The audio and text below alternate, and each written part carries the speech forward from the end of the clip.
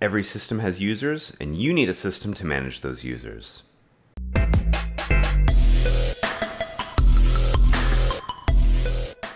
Hi, my name is Stephen Fluin, and today on Demos with Angular, we're going to take a look at building out a user service that allows us to centrally manage the authorization and authentication of our users. Then we're going to hook it up to a backend using Firebase in order to get a very nice Google sign-in experience as part of our application. And then we'll see that that data flows all the way from Firebase into our application in real time. Let's get started. As always, we're starting with an ng new project, and we can see this on disk if we take a look at the user folder.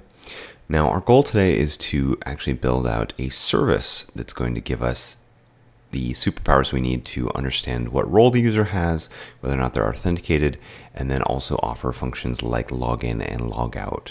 And so today we're actually going to be using Angular Fire to accomplish this. So the first thing I'm going to do is I'm going to yarn add Angular Fire 2, which is the Angular library that uses Firebase, and I'm going to also install Firebase into my project.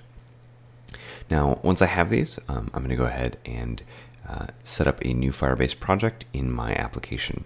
So the way you do this is you go into your app module, and you're going to import the Angular Fire module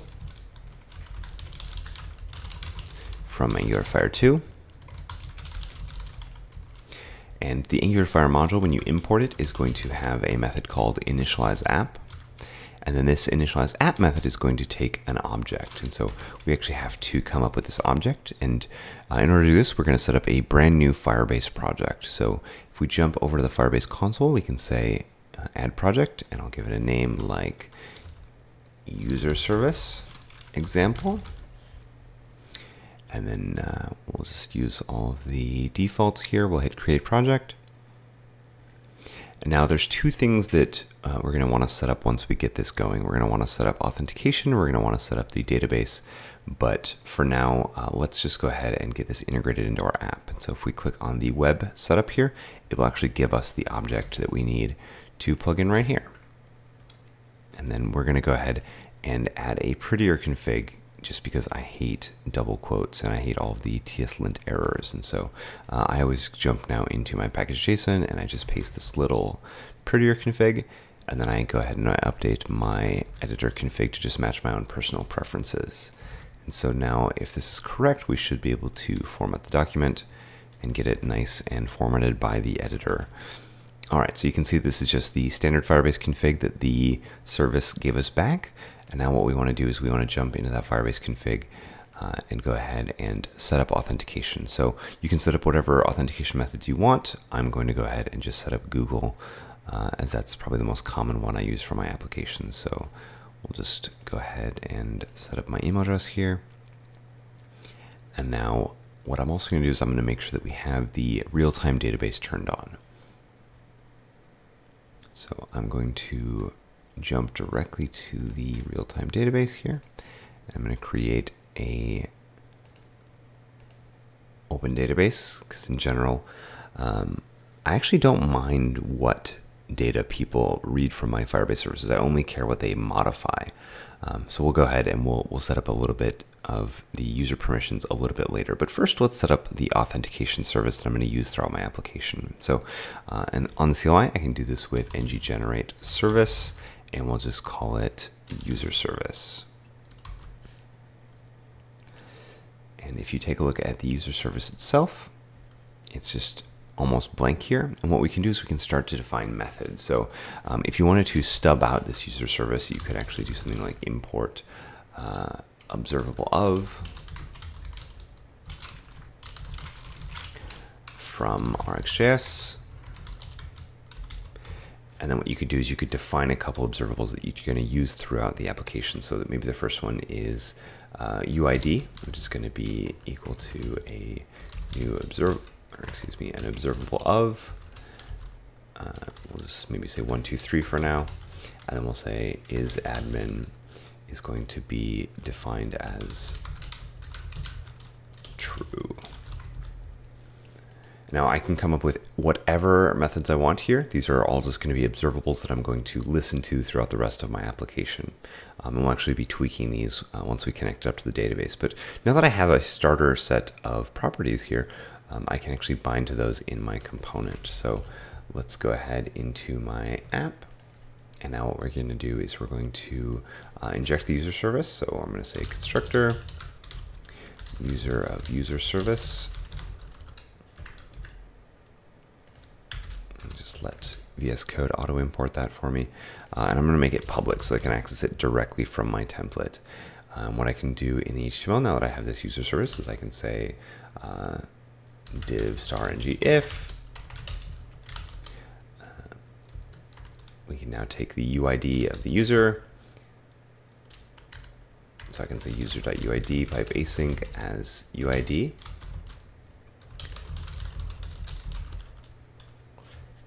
And then maybe just throw out that UID for the user so we can see that we're logged in successfully. And then what I can do is I can build out and elaborate the structure and maybe say something like div star ng if equals user.isAdmin by async. User also has admin superpowers. All right, so now we have a simple page that takes some of the information about the user. Maybe we want to also say else login.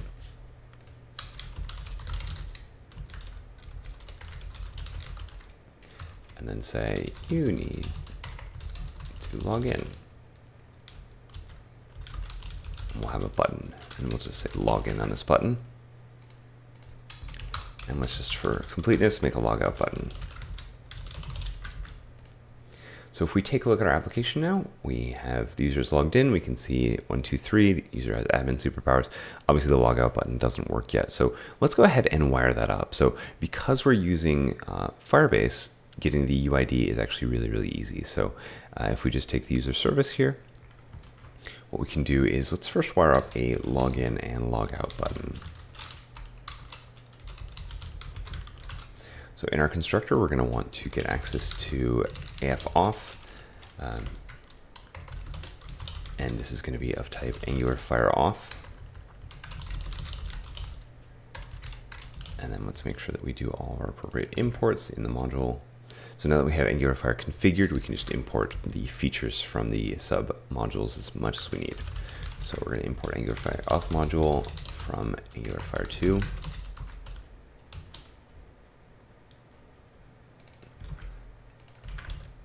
Perfect. Slash auth here. All right, so now in our user service, we should be able to inject Angular Fire auth. And now what we can do is we can define our UID as a map of the auth state that we get from the Angular Fire auth. So I'm going to import map from rxjs/operators. And now we're going to say instead of equals observable of 1, 2, 3, we can just say this.afauth.authState.pipe, because authState is an observable, and then we'll call this authState. And that's going to take the auth state and give us back the UID.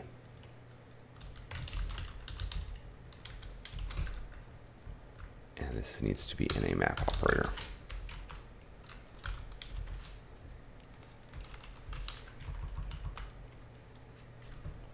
All right, so auth state.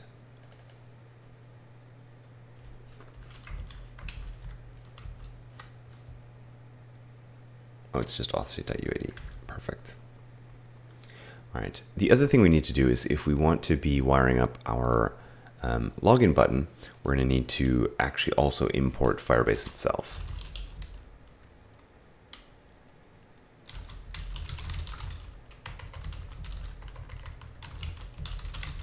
So one thing to note is this imports all of Firebase, so you'll get a dev warning. In general, you want to be importing directly from the kind of endpoint, but for now, just for development mode, we're going to import the whole thing. So I'm going to say this.afauth. So we're going to use the Angular Fire service. And we're going to tell it that we want to sign in. And I like sign in with pop-up. I feel like it's the best user experience because they can kind of see who's initiating, who's continuing this. They don't lose the context of why they're signing in. And then we're going to use that auth from Firebase, and we're going to say, let's use the Google Auth provider. This is also where you'd be specifying if you wanted to use a different authentication provider. And then the logout method is going to look very similar. So I'm going to say this AF auth user.auth.signout. All right, so with that, we can wire these two methods up now into our component. So we have, we can create a click event here that says user.login, and we can do a very similar thing on our logout button. And let's go ahead and take a look at if these work. So can't read property UID of null in our user service. Let's take a look at that. That may have been an earlier error. Oh, no. So actually, this is a valid error. So what's happening is the Firebase is returning an auth state that doesn't really exist. And so what we can do is we can say we don't care about, actually, we do care about these. So an empty auth state basically means the user does not have a UID. So let's go ahead and just elaborate this method just a tiny bit and say if not auth state,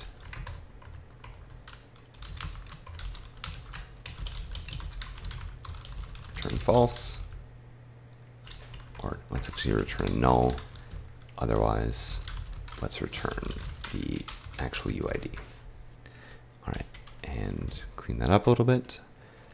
All right, so now we're getting a null out of this. So a null is an assertion that we do not have a logged in user. If I hit login, I'm going to see the nice pop-up from Google. And then the moment that comes back, I see my user ID, and this user ID is specific to my app. Now we haven't wired up the admin superpowers yet, so let's go ahead and do that. And so the way I really like to do this is I like to define basically a new path here in my Firebase. And so what I do is I typically create such as an admin keys. And then what I do is I'll have a set of user IDs that map into Booleans. So let's just say there's my key, and then this is true. Now, I would definitely want to lock this down and only give permissions to anyone that's in the admins to access this or modify this, but really anyone can read it. It doesn't really matter if you can see who is an administrator. And so now what we can do is we can use the power of the real-time database to wire up the role-based access permissions. So anything that we're going to do for admin here, you could actually do for any user role. You could have admins, you could have super admins, you could have sysops, you could have customers, etc. All of these can work exactly the same, and they can flow through to your component in the same way.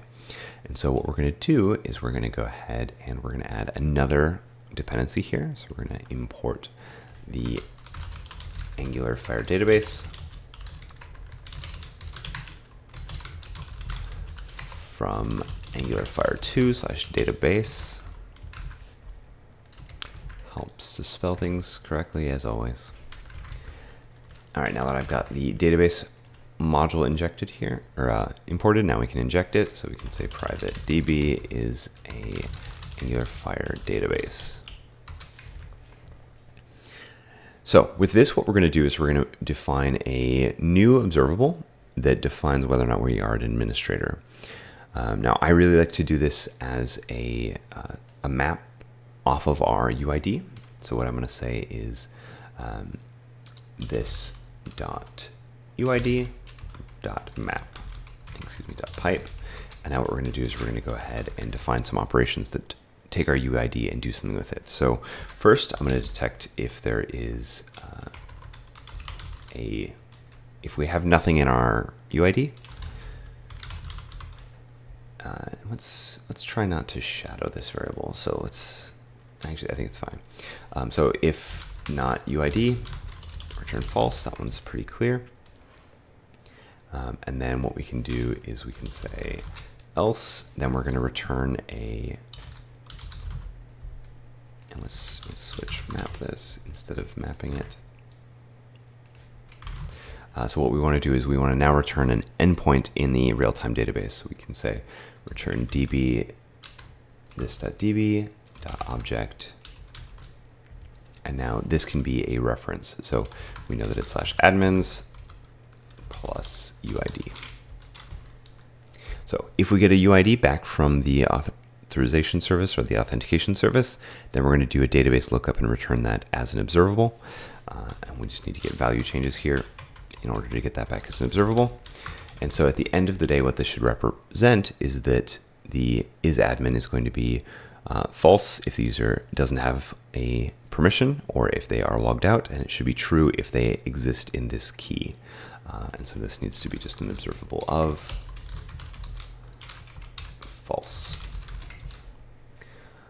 All right, so let's format that. And if we wanted to, we could add some extra typings here just to make sure that we haven't messed anything up. So we could say this is an observable Boolean.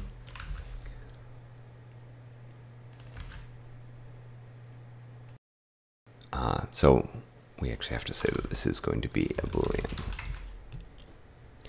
And now the typing should all match up because this is always going to be a Boolean.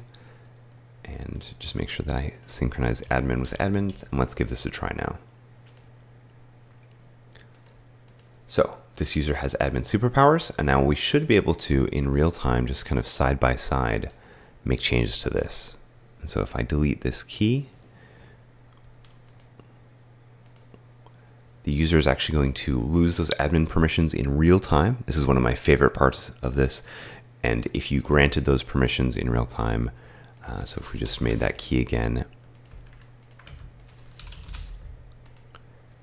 the app will respond. And so this is how you build really very responsive interfaces that the user doesn't even have to log out. They don't have to move a single inch in the application, and they can see exactly what the permissions they have are, and you can actually reflect those across the entire application. So I often do this so that if a user gains permissions or loses permissions, I use that to put edit buttons throughout the application so that the user knows they have admin superpowers.